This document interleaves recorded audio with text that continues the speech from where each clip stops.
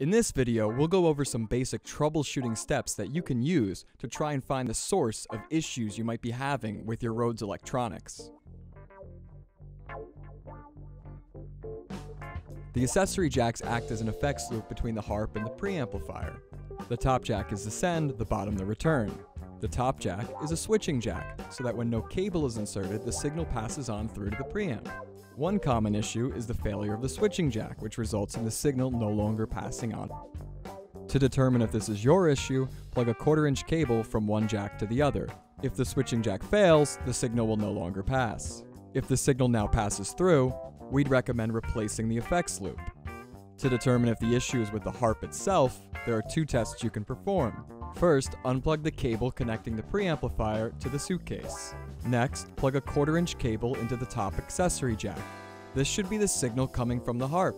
Insert the other end of the cable into a working amplifier, PA, or console. If the signal passes, it's a clear sign there's no issue with the harp.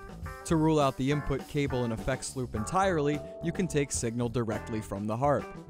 To do so, simply unplug the input cable from the harp. Using an RCA adapter, plug one end of a 1/4-inch cable into the harp. Plug the other end into your working amplifier, PA, or console and test the piano. If it checks out, that means the harp is fine and your issue lies elsewhere.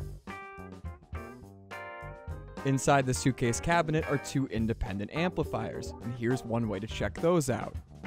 Plug one end of a 1/4-inch cable into any working instrument. If you know your harp's good, you can go off that. Plug the other end of the cable into one of the external amplifier jacks on the suitcase. Each jack goes to a different amplifier, so be sure to check both. Another tip is to check the headphone out of the suitcase amplifier.